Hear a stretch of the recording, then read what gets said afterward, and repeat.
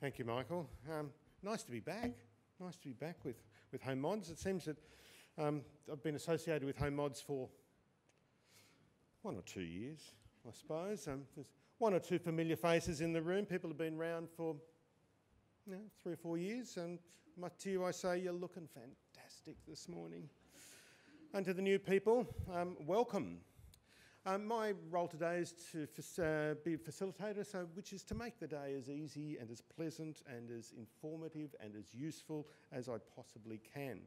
What we're going to do today is, first we're going to hear from Anne Reeve, who's the CEO of Scope Access and the Chair of the Council, to give us a little bit of a view from the sector, and then we're going to go to 4 speakers who will give us a bit of a view of the new landscape.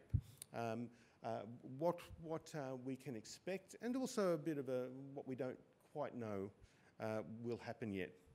After morning tea, that'll be the time for questions for the 4 speakers this morning. So they're just going to give presentations, and then we'll do a Q&A session at about 11:30 for about an hour.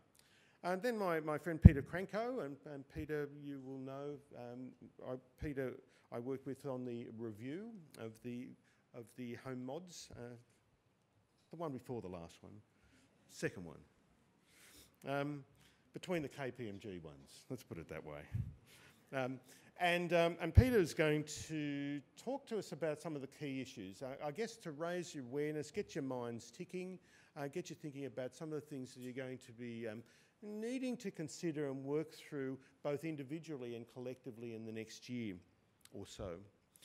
And then for the remainder of the day, it's going to be over to you, and we're going to workshop using the themes that Peter has introduced us to, workshop that at our tables. And don't get too comfortable where you are. We're going to mix you up after lunch this morning. We're going to snap some umbilical cords and get some cross-agency talking.